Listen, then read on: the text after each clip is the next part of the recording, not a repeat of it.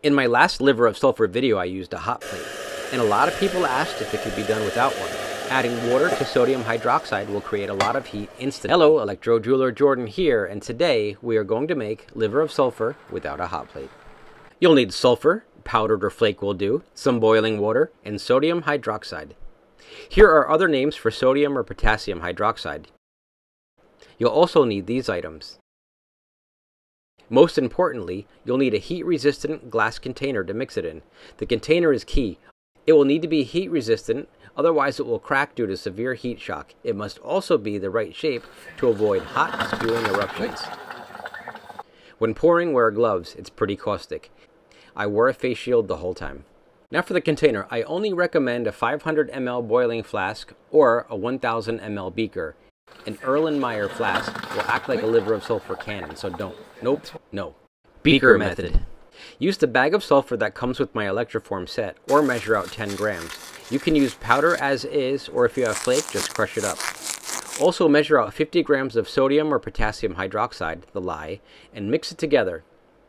Put about half of this mixture into the beaker. Now measure out 100 ml boiling water and slowly pour it into the beaker. You'll see a reaction right away. It's a very fast reaction, and it started to dissolve right quick. Now stir. Since there's no heat source, the heat will dissipate rather quickly, and we're not done. So let's keep the reaction going and add the rest of the sulfur and hydroxide mix into the solution. Measure out 100 ml more boiling water and carefully add it to the beaker. You'll get another reaction. It's a good idea to wear gloves and stir. Stir for a while, about a minute or two. Now you'll notice there's still a lot of sulfur. If it's lumpy, break it up a bit. I'm going to put this aside and show you the boiling flask method. This patina is good for copper, brass, bronze, and silver.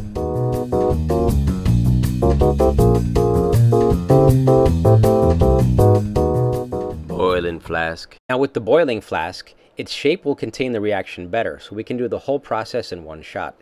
Add the full amount of sulfur and hydroxide. Measure out 200 ml boiling water and carefully pour it in. The funnel helps contain splashing. Off camera, I'm wearing a face shield just in case. Remember, you need your eyes.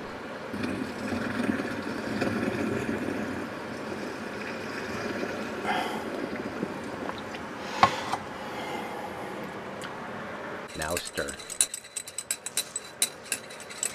Wow, it's really hot.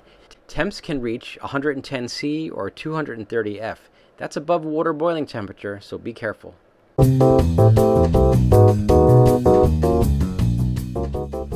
These are the two batches side by side. The boiling flask one is a bit darker. A bigger reaction, more heat, more sulfur in the solution. Well, for now. I'll let them both sit for 12 hours. 12 hours later. These have all been sitting for at least 12 hours, and the sulfur is pretty much 100% dissolved. Now please note that I only did the reaction in the lab glassware and not in the mason jars. They may have cracked as they were not designed for this, but they're great for storage. Please support the channel and say hi in the comments below. Mention this video and get a free 10-gram sulfur sample with any purchase. Now this is optional, but filtering it makes it much nicer to work with. Use a PP or HDPE funnel and container and pour through a coffee filter. PET water bottles will dissolve.